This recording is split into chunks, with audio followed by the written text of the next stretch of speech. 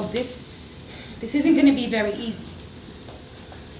But I was just out there, all alone in this world, and I got so scared. Because all I could think about was how I had no place in this world. And then, suddenly, out of nowhere, I realized that there was this one place that I did have, and that it was with you. So I flew, and I took a taxi to get to you. I had to come see you, and I'm so glad that you're...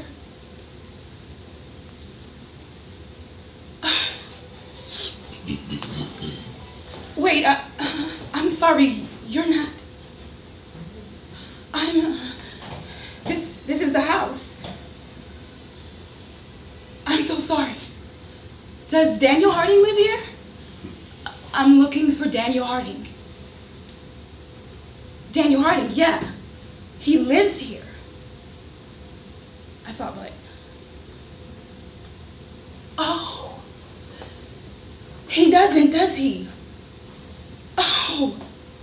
I'm so sorry to have bothered you. Who is this girl and what is she doing here? I just...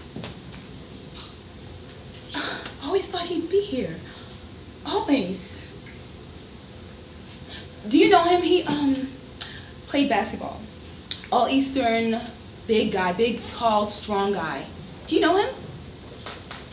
Oh, you know what? Don't even answer that. That's such a horrible question to ask somebody that lives in a small town, as if everybody in small towns knows everybody else.